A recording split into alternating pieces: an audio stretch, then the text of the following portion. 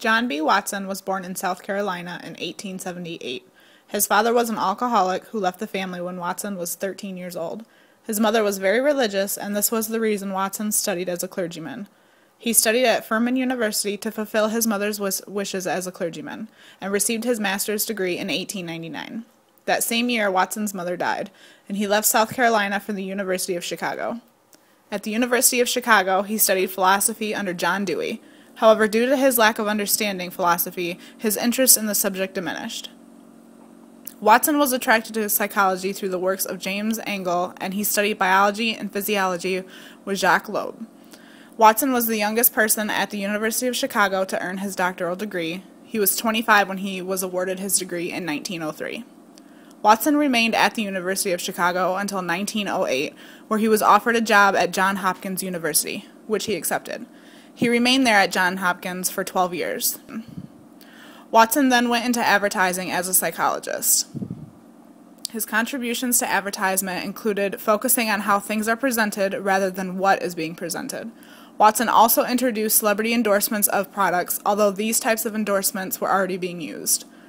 Watson wrote a few influential books titled Psychological Care of the Infant and Child, Behavior, An Introduction to Comparative Psychology, and Psychology from the Standpoint of a Behaviorist.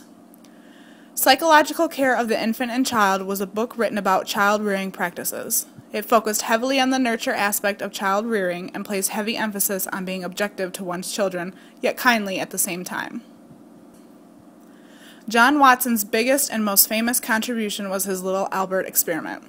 This study was done in 1920 at Johns Hopkins University. It was a case study showing classical conditioning in human children. Watson suggested that fear was the innate reaction children had whenever they heard loud noises. He believed he could condition a child to fear a stimulus that they would normally not fear. The child used in this study, dubbed Little Albert, was 9 months old and had no previous fears of rabbits or rats. The study presented Albert with a rat that he was allowed to touch, and as the trials continued, every time Albert would reach or touch the rat, a loud noise was made behind the child. After several pairings of the rat and the noise, when the rat was presented alone, Albert would become visibly upset and try to move away from it. John Watson had demonstrated learning with this experiment. The identity of little Albert had never been found up until 2009.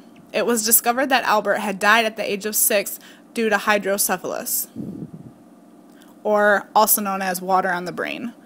In 2012, an article was published questioning Watson's realization of the disease Albert had.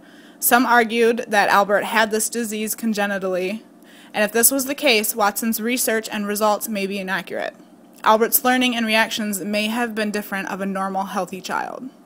Despite these latest findings, John Watson was a pioneer in the founding of behaviorism in psychology. His child-rearing book was very influential, and an entire generation was raised in accordance to this book.